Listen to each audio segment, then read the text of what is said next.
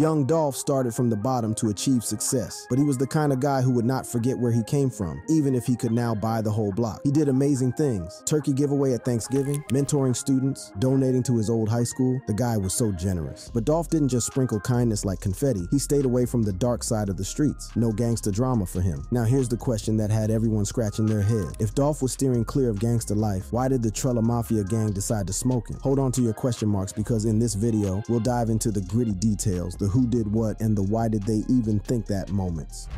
Trulla Mafia versus Paper Route Empire. On November 17, 2021, young Dolph tragically passed away in Memphis. He was at a bakery he often visited whenever he returned to his hometown. He was shot by two attackers in a white Mercedes-Benz car. Now brace yourself. After he died, a close look revealed Dolph was hit not once, not twice, but a jaw-dropping 22 times. Bullets went through his body, including his back and forehead. A lot of people gathered at the spot where it happened for hours. The police had to keep them out while they looked into what happened. Because of this, London Lamar, a Tennessee House rep, and Councilman J.B. Smiley asked for a curfew to prevent any fighting or violence. Condolences and messages of respect came from other artists. Chance the Rapper posted on Twitter, "God bless Dolph, real independent Memphis rapper born in Chicago, loved by millions of people, always showed love every time I seen him. This is tragic. God bless his family, man." Megan Thee Stallion, who has worked with the late rapper before, also tweeted, "I am so sick right now, I am in disbelief, praying for his family and friends. Rest in peace to my friend, a true legend, Dolph." 13 days after his death, young Dolph's funeral took place at First Baptist Church on Broad Street. The family's dark-colored SUVs were trailed by Memphis police and security personnel as they headed to the burial ground opposite Hamilton High School, which is where Dolph attended school. On Wednesday, January 5th, 2022, the police announced they found out that a rapper named Justin Johnson, who also went by the stage name Straight Drop, was suspect number 1 in the murder case. He was 23 years old at the time. They issued a warrant for his arrest, charging him with first-degree murder. Johnson had a history of illegal activities and being violent. He was also said to be connected to a criminal gang. This guy had a history, and not the good kind. It's like he wanted his own personal rap sheet. The authorities in Tennessee said they would give up to $15,000 to anyone who could help catch him. Now on to the second suspect. This is Cornelius Smith, and he was 32 years old at the time. He got arrested because he stole the car that was used in the murder. On January 11th, 2022, Smith was formally accused of first-degree murder, having weapons illegally, and robbery. On that same day, the police caught Johnson in Indiana. They received more than 500 tips that helped them find him. Another person involved, Shondell Barnett, age 27, got caught too. He was in the car with Johnson when they arrested him. Barnett is the third suspect. On Wednesday, January 12th, 2022, Smith and Johnson were charged with grand theft, first-degree murder, illegal weapon possession, and using a gun during a serious crime. Barnett got charged too, but for after-the-fact accessory. He was not exactly a mastermind. He was guilty by association and ended up being slapped with a "You were there" sticker. An after-the-fact accessory refers to a person who becomes involved in assisting or covering up a crime after it has already taken place. This means they were not directly involved in committing the crime itself, but they helped the perpetrators in some way, such as by hiding evidence, providing a false alibi, or aiding in their escape. In the case of Shondell Barnett, while he wasn't directly involved in committing the murder, he was in the car with Justin Johnson, one of the main suspects, when he was apprehended by the police. This suggests that Barnett was assisting Johnson after the crime had occurred. The extent of Barnett's involvement and the specific actions he took as an accessory would determine the legal charges he might face. Johnson and Smith had a hard time finding a lawyer. Judge Lee Coffey gave them a choice. He said, "If you have a lawyer hired, that's fine, but as I told you 10 days ago, I cannot allow you to sit in jail week after week, month after month without a lawyer. If you don't have a lawyer hired on February 4th, I'm going to hire a private attorney to represent both of you all." On Monday,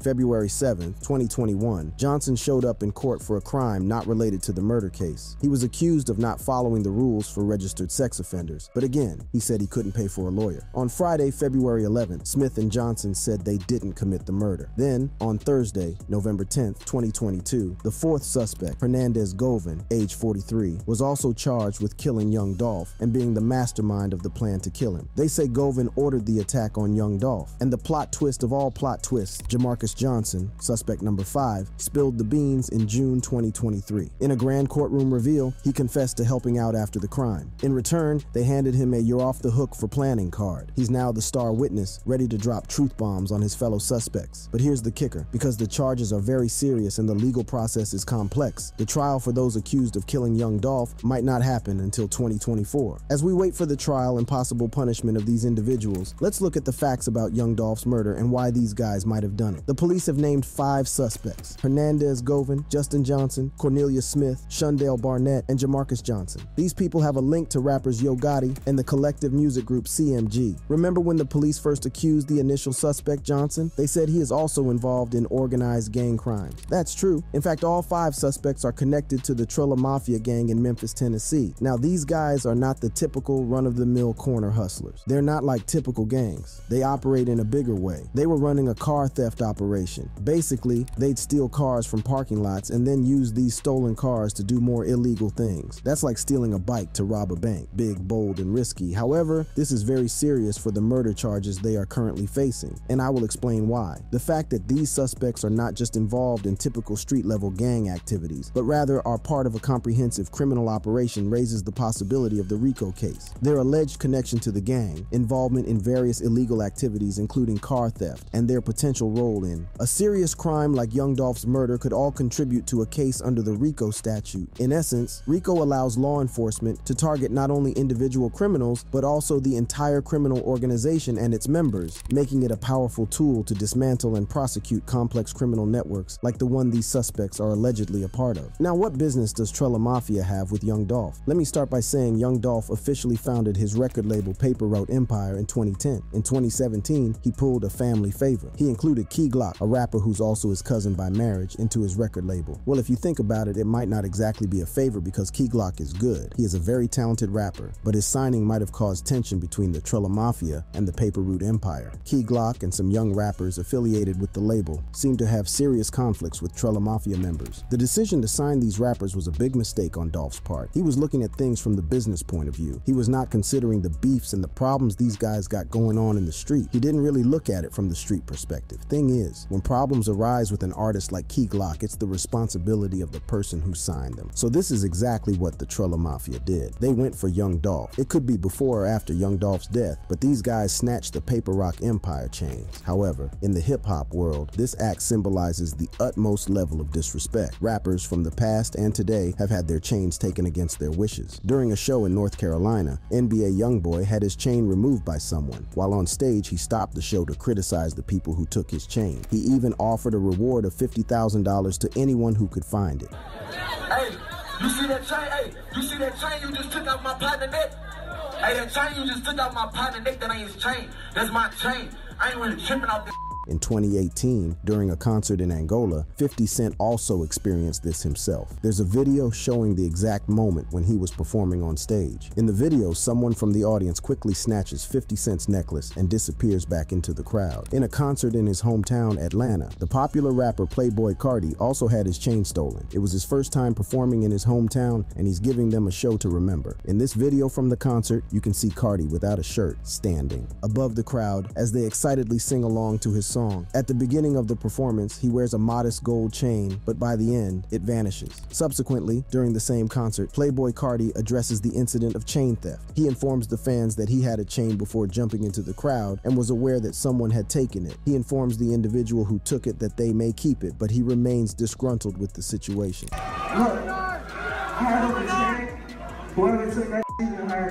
Losing a chain in your hometown is more than a fashion mistake. It's like a hit to your pride. Some rappers see their chain as a symbol of power, reputation, and style, all in one shiny piece. If it gets taken, it's like someone telling you you're not as tough as you thought. Now let's get back to the Trulla Mafia. These guys did not just take Paper Route Empire's chains, they went a step further. They actually wear it. It is like taking your rival's lunch money and enjoying their sandwich in front of them. Now that's a power move, and it is extremely disrespectful. Besides the problems between Paper Route Empire and the Trulla Mafia, young Dolph has his own beef with a very popular person. It's not a secret, so you probably know he had a long-standing beef with a fellow Memphis rapper, Yo Gotti, the enemy of my enemy. You know what they say about the enemy of your enemy. This is the case with the Trulla Mafia, Yo Gotti, and young Dolph. Dolph had a problem with Yo Gotti. The Trulla Mafia had a problem with Dolph and the entire paper route empire. So the ties between CMG and Trulla Mafia only follow that popular adage. There are even footage and images to prove that the Trulla Mafia had ties with Yo Gotti and the CMG. But wait, before we start talking about alliances and rivalries, let's go back and see the beef that got everything started. In the last 2 decades, the southern part of the United States has produced many skilled rap artists from cities like Miami, Houston, Atlanta, and New Orleans. But Memphis, Tennessee stands out as a city that greatly influenced this genre. This place wasn't just a spot on the map, it was a whole movement. Alongside well-known groups like MJG, 8 Ball, 3-6 Mafia, and Project Pat, Memphis introduced Yo Gotti. He made a name for himself in the music industry with songs like Down in the DM and I Know. Not content with just dropping songs, Yo Gotti set up shop with CMG, his very own record label, nurturing fellow Memphis. Talents like Black Youngstar and Snooty Wild. Even though Yo Gotti has done well in his music career, another rapper, Young Dolph, will soon break out. Young Dolph originally came from Chicago but grew up in Memphis. He also started his own record label, Paper Route Empire. Young Dolph got noticed for his projects like High Class Street Music and working with artists like Pee Wee Longway and Gucci Mane. After releasing High Class Street Music in 2014, he went on Sway in the Morning to discuss it. During the interview, he explained why he decided not to sign a record deal with Yo Gotti. Everybody almost came to me with different situations like, man, let me help you with this and do this and do that. But me in my position, like I got too much of my own money tied in this and too much of my own time in it. Like I got too much invested in it. You feel what I'm saying? So he wanted to bet on himself, not join someone else's team. If I was him, I would have came to me like that. You know what I'm saying? Yeah. But only thing was going to happen behind it was people like, oh, he popped off because of Gotti. You feel what I'm saying? Which I can't do that because I got too much of my own time and money invested in it. You feel what I'm saying? So like I said, like... And I know Gotti respect that because he did the same thing. Exactly. Dolph mentioned that Yo Gotti might have been upset about his choice, which could have led to their disagreement. However, Gotti never confirmed this. The tension between Yo Gotti and young Dolph became clear in February 2016. Dolph shared his concerns on Twitter, suggesting that Gotti didn't support his success. He hinted that Gotti had changed from wanting to sign him to now being critical of him. He tweeted, "Bra went from being my #1 fan and wanting to sign me to being my biggest hater." This was about Gotti trying to sign Dolph to his label but failing. Even if he didn't slap Gotti's name on it, everyone and their grandma could tell who he was talking about. This started events that quickly made the conflict worse. In February 2016, something surprising happened. Young Dolph said his first album would be called King of Memphis. Now the problem here is Yo Gotti has always called himself the King of Memphis. Therefore, Young Dolph's album title looked like he was challenging Gotti's claim. Even though Gotti didn't talk about Dolph's choice in public, people in the Memphis hip-hop scene and the larger rap community thought Dolph was trying to provoke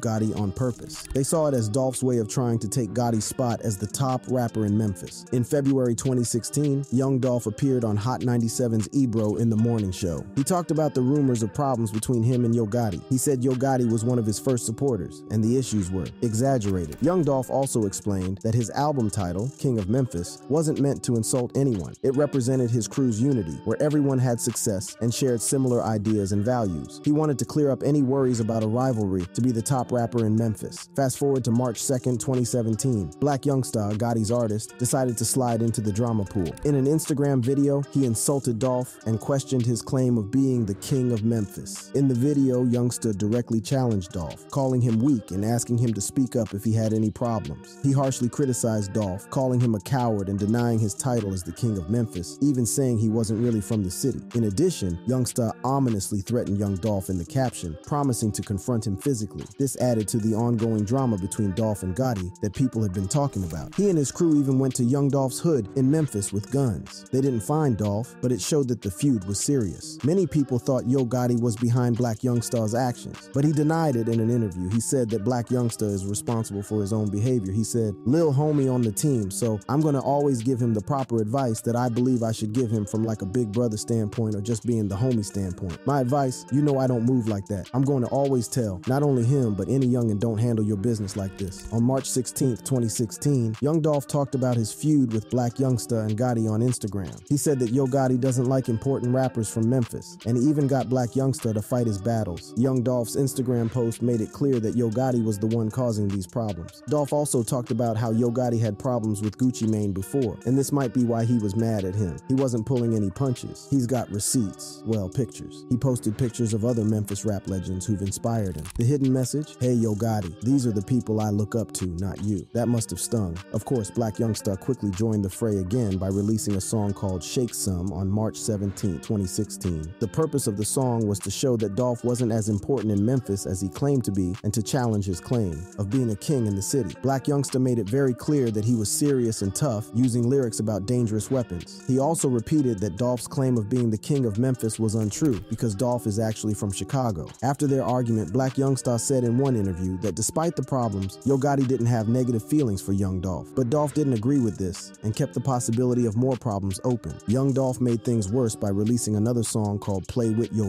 directed at Yo Gotti. This song contains strong and rude lyrics, including insults about Gotti's child's mother. He also said Gotti became famous by criticizing the 3-6 Mafia. Dolph released Play With Yo to promote his Gelato mixtape. This made the fight between him and Yo Gotti even worse. It became clear that there was no goodwill left between them. Even though Yo Gotti chose not to talk about his issues with Young Dolph, people were curious about how he might respond to the mean song, but they didn't have to wait long for an answer. Soon after the song was released, Yo Gotti went on social media and showed that he wasn't bothered by Dolph's words. He talked about his connections with big names in the industry, like Jay-Z and L.A. Reid. This was the only way he acknowledged the mean song, and he didn't release a diss song in response. The situation did not remain like this for long. At some point, Yo Gotti, tired of the drama, released a song called Don't Beef With Me on February 11th, 2017. He didn't directly name Young Dolph, but the song was a warning. Young Dolph countered with a music video mocking Yo Gotti by using a lookalike. While this was going on, Young Dolph survived a shooting in his car. The car was bulletproof, saving him. He even performed his anti-Gotti song on stage that night, showing he wasn't scared. Although he spent much of February 2017 in this feud, by March 2017, Young Dolph seemed to have moved on. He called the feud old news and focused on the future instead. Dolph didn't say much about the shooting incident that happened a few weeks earlier. People were not sure if this meant the disagreement between him and Yo Gotti was over forever, but at that moment, it seemed like they've stopped fighting. A while after Young Dolph said his problem with Yo Gotti was in the past, he got shot in Hollywood and was rushed to the hospital. This happened near Shoe Palace, close to Hollywood and Highland, but he survived. Right after people heard Young Dolph got shot, there were rumors Yo Gotti might have something to do with it. They both were staying at the same hotel, and there was a fight between their groups that led to gunfire and Dolph getting hurt. At first, the police thought Yo Gotti might be involved in the shooting, but later they said that wasn't true. A day after Young Dolph got shot, the LAPD said someone linked to Yo Gotti was charged with trying to kill Dolph. At the time, there were still 2 other guys the police were looking for who might be related to the shooting, but then the main suspect was let go without any charges after being arrested for attempting to kill Young Dolph. After Dolph was eventually murdered, many people online shared clues suggesting that Yo Gotti might be involved. I'm not a detective, but it seems like online investigators were having a field day. They connected the dots quickly. There was talk about a connection between the Trulla Mafia and Gotti's group. Pictures were going around showing Hernandez Govin hanging out with Big Juke, who is Gotti's sibling. I'm sure you remember Hernandez Govin as well. He's one of the 5 suspects being tried for Dolph's murder. Later, there was a video where Grove Hero claimed that Big Juke offered $40,000 to anyone who would kill Young Dolph.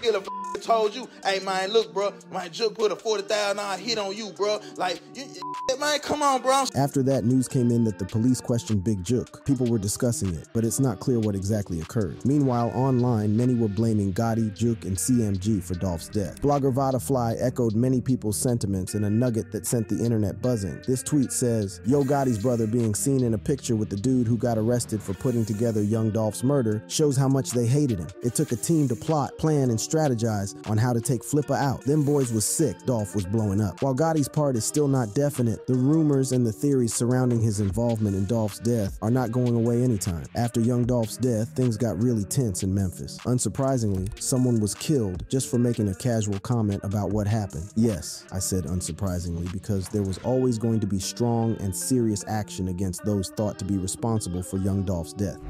Brewing war in Memphis. Do you recall when I mentioned at the start of this video that a House representative and councilman requested a curfew to stop violence or revenge? Several public officials calling for a curfew tonight, fearing acts of retaliation in certain parts of the city. It is pretty clear why they made that request. We will get back to that in a minute. Let's look at the type of life Dolph led, and it could have prompted the request for curfew. According to various sources, including what Dolph said himself, it is almost surprising that he made it to 2021. In a talk with The Guardian in 2018, he mentioned that he'd been a target since he was a teenager. teenager. Dolph's impact left a strong mark on his 2 kids, a longtime girlfriend, and a city struggling to accept the loss of one of its most important rap artists. He wasn't just known for his honest lyrics about his close calls with death, but also for his humor and how he cared about his friends and fans. Young Dolph understood that people are complex and can't be judged just by their actions or public conflicts. He saw himself and others as multidimensional, and he hoped his listeners would do the same. Despite his achievements, he remained easy to approach. His music gave a real look into what it's like growing up black and poor in the South, but it was also relatable and down to earth. Dolph did more than just succeed in making music. He actively helped and guided young artists through the confusing music industry. Instead of signing with a big music company, Dolph chose to release his music on his own through his label. He proudly talked about how he became nationally famous on his own terms. He wanted other rappers to do the same. Dolph often rented a house in Los Angeles to get away from the problems in his hometown. There, he brought his artists and a team of producers together to make music. One of the projects they made was Dolph's last project, called Paper Route Illuminati, which he dropped before he passed away. In one of the songs, he said, "I put ice on everybody around me just to see them shining." He also let the artists he signed to his Paper Route Empire label shine on many of the 23 songs in the project. At 36 years old, young Dolph found success as an artist and managed his businesses.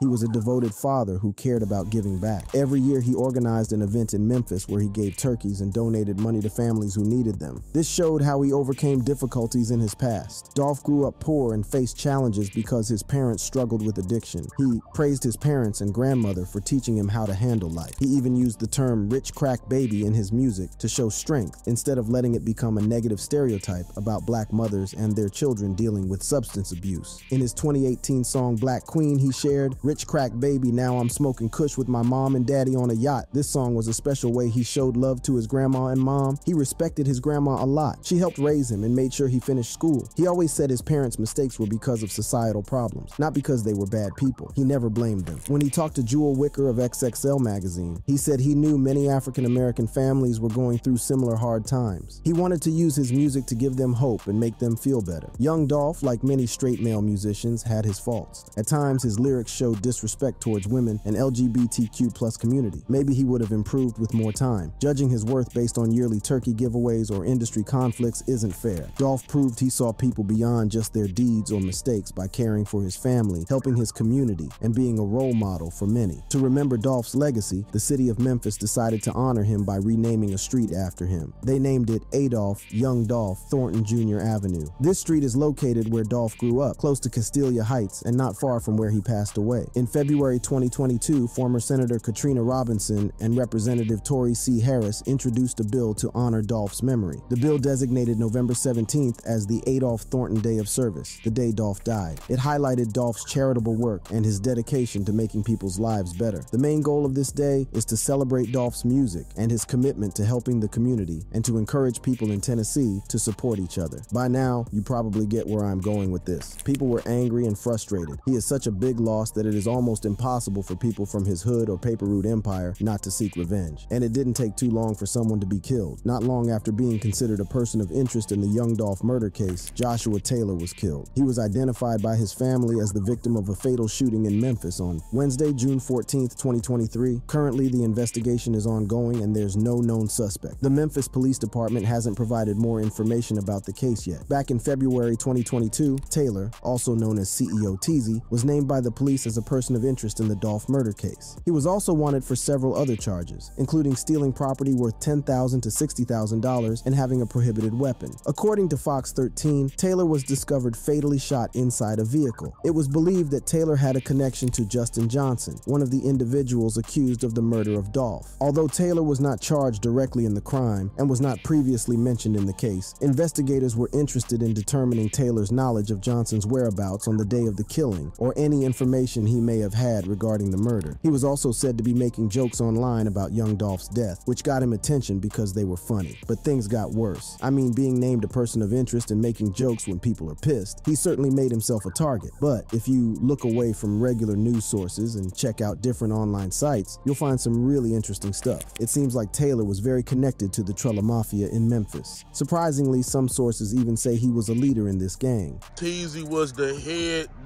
of Trulla Mafia. Do y'all understand what that means? That means if anybody that's in Trulla got anything to do with Young Dolph death, Justin Johnson. Teasy, at the end of the day, gives the okay. What's even more surprising is that there's a rapper named J Money Trulla. He worked with Young Dolph on a song called Take My Life. J Money Trulla was killed in 2016. Later, his brother D Money was also killed. Strangely, some say that a rapper named Uncle Danny, who was signed by Young Dolph, might be responsible for D Money's death. It's all pretty intriguing. Another instance that seemed like an act of revenge was the killing of Big Nusky. He was tragically shot and killed not long after he shared his location on Instagram. As the news of his unfortunate death spread, people started asking about how and why it happened. This led to guesses and investigations into possible reasons. Big Nusky's relationships and connections are the main focus of these guesses. He was known as a relative of rapper Big 30 and was signed under Moneybagg Yo's label. This made him part of the Collective Music Group. There were also rumors that he knew one of the suspects in the murder of Dolph, Justin Johnson. The big question remains, could his murder be connected to seeking revenge for Young Dolph's murder? Although there's no clear proof that Big Nusky was involved in Young Dolph's murder, street dynamics often rely more on feelings than facts. Just being linked to a group can put you in danger. It is an unspoken street rule. If one group is harmed, another connected group might retaliate. Even though Big Nusky might not be guilty, this situation highlights the challenge of staying safe while making it in the industry. Achieving success can have consequences, and holding on to past associations can lead to fatal outcomes. Some believe that to build a better future for their families, moving away from the hood and cutting ties is crucial, especially when lives are at risk. At the end of the day, these deaths and attacks may be acts of retaliation from the Paper Route Empire and Young Dolph's affiliates. We can only watch and see how the entire scene unfolds. If you enjoyed this video, click on the card showing on your screen right now for more videos related to hip-hop culture.